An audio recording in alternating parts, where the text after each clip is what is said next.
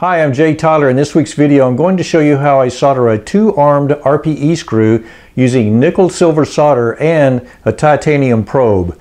Now, all this month, if you use the promotional code J, you'll save 10% on anything we have for sale on our website. That's ortholabvideos.com. We sell the silver solder and the titanium probe I'll be showing you in this video. So let's go in the lab and do some soldering.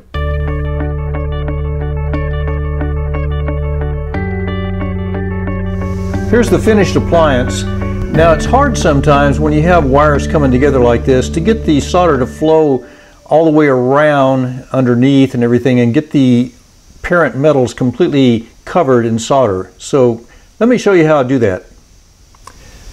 Here's the appliance on the model, waxed in place. The ends are tapered, they're roughened up. This is ready to be soldered, so I'm going to go ahead and put the heat protective compound on it and we'll solder it. I've got heat protective compound over all the parts I want to protect from the heat, and I put it over the crowns because I don't want the heat to get the crown hot and turn it dark, and that way I'd have to polish it. So this will protect that, keep it from happening. I've got my torch, my propane oxygen torch, and I've got my solder, the nickel silver solder, got my titanium probe, and I'm ready to go. So what I'm going to do, I've got the flux on there already. I'm going to heat up the flux and then put some solder on and use my probe to move the solder around. Alrighty, here we go. So we're heating up the flux. Now the freestanding wires are going to get hot first. So I'm going to have the solder ready to go to put on the freestanding wires. Okay, here we go. And then the crown, since it's up against the plaster model, it's going to take more heat to get it hot.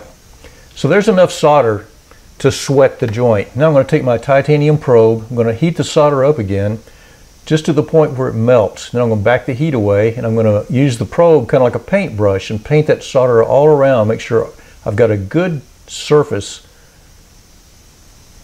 of the nickel silver solder adhering to the stainless steel crown.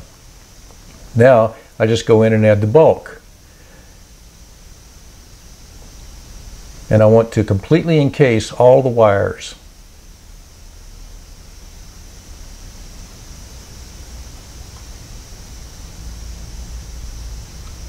Okay, there we go. Let's go over here to the other side. I'm going to try to keep my hand out of it this time, so you can see what's going on. Okay, once again, heating up the flux. The freestanding wires are going to get hot first, so I'll have the solder ready to go on those as soon as it gets ready. There we go.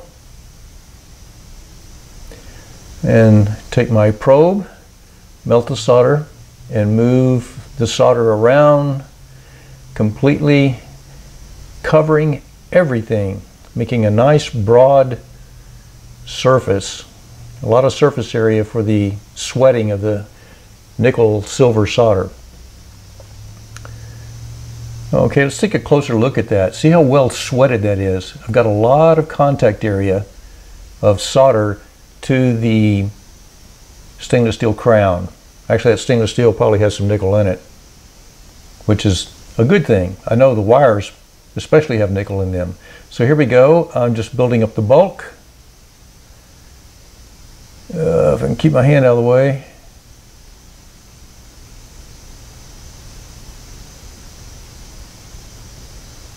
Okay, everything's completely encased.